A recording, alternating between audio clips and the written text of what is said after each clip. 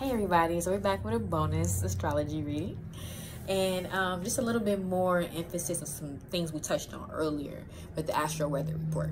So I want to talk about how Pluto is in retrograde and was in the 7th house this morning where we're talking about stuff. So if you felt a little confliction with your partnerships, with rather if it's business or intimate relationship, that was that. That was Pluto slowing down, making you look at some things like, okay, I showed you what needs to be cut out or what you need to be over with, because it's time for a rebirth. It's time for social awareness. Let's look around, look at your surroundings.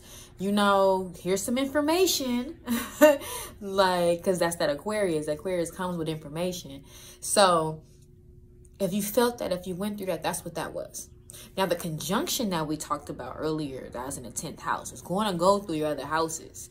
By this evening, it will be in your 4th house. So that's going to be intense, because all of those placements are going to be in your house of foundation, where you started, how you were raised, your mother, all of that. So you may go to sleep tonight feeling away.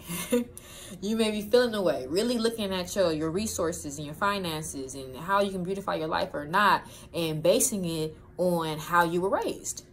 That is a big thing today. You know, your relationships and how you were raised. And it's a lot of, it really feels like it's a lot of deep work and wounds that need to be taken care of, or just reflection. Just reflection. And understanding, you know, the cosmos is not going to send you through something for nothing. And part of your transformational process is understanding your social awareness. Understanding, when I say social awareness, that's your friend groups, that's the community in which you work around, or you're always around your associates. That is your business partnerships. That is when you go into society and you move around, who you're around. That's all of that. Right? That's even social media, even what you like on your timeline. What your algorithms look like? How does that affect your partnerships? You're at home or in business.